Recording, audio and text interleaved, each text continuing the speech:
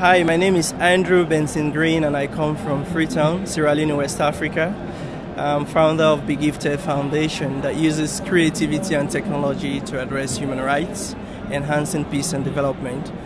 I've been here pitching my stories through the ITU, and it revolves around the use of telecommunications technology to help the amputees who have been victims of a decade of war to have their voices heard via mass media, and how they could use the technology to learn the skills that could empower them for life.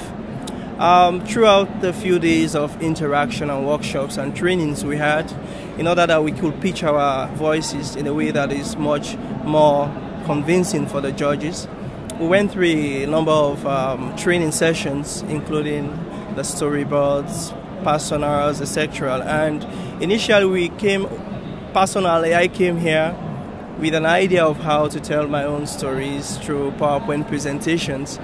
But these ideas were vague and they could not really transmit the kind of information that was necessary to build my pitches.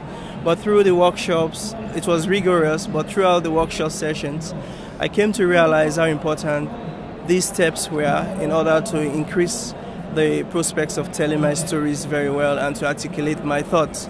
The trainings were really an eye-opener. It allows us to think out of the box. It allows us to give a fresh perspective to our ideas and making it very short and with brevity and consistency. And all of this was combined with a spirit of collaboration with other colleagues who were working with us.